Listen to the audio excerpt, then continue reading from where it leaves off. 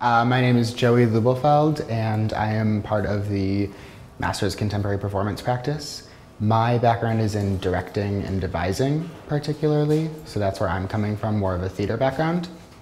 This is a performance, it's called Queervolution, and it's in response to the mass shooting that happened at Pulse, a gay nightclub in Orlando, last June.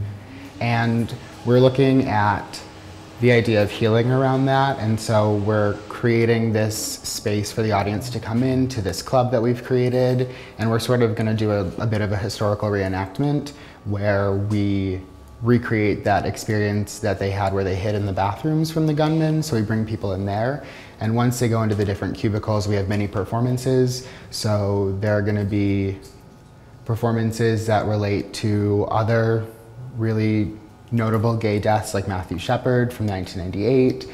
There are going to be personal testimony stories about experiencing homophobia. There are going to be stories about where people were when they heard about Pulse. And we're also trying to implement some digital technology and use a slideshow of a stream of tweets and some live texting during the performance. And then everybody will come out and we'll have reset up the sync area to be a vigil. And so we'll have picture frames of everybody and flowers, and everyone will get an LED candle that they'll light. And then that will be the end of the piece, and hopefully that vigil will be the moment where the healing occurs.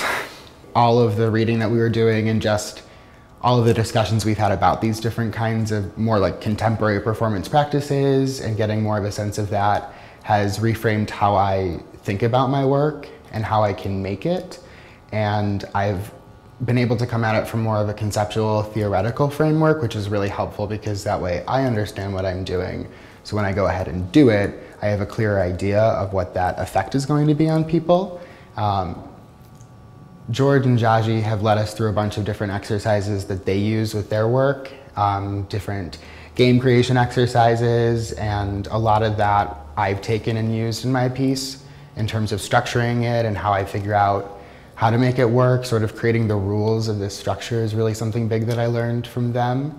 And so I don't think I would have been able to do this kind of performance if I hadn't had that class experience with the two of them. I would definitely recommend this program to other students. I think that what I've learned in this program and how much I've seen myself grow as an artist is incredible in the last 3 months. Just all of the information that I now have and all the different artists that I have that are inspiring me that I've been learning about in terms of other performance artists and being able to sort of pick and choose and steal things that people are using and find ways to incorporate that into my work. And I think one of the things that I appreciate the most about this program is that it's very focused on our specific interests and the work that we want to create. So it's looking at this idea of contemporary performance and using that to create the work that we want to go out into the world and make. It's not pigeonholing us or forcing us to make some kind of project. Like the House of Healing, there was a prompt and we responded to that, but I was able to take it through a queer lens, whereas other students are taking it from their various interests and backgrounds.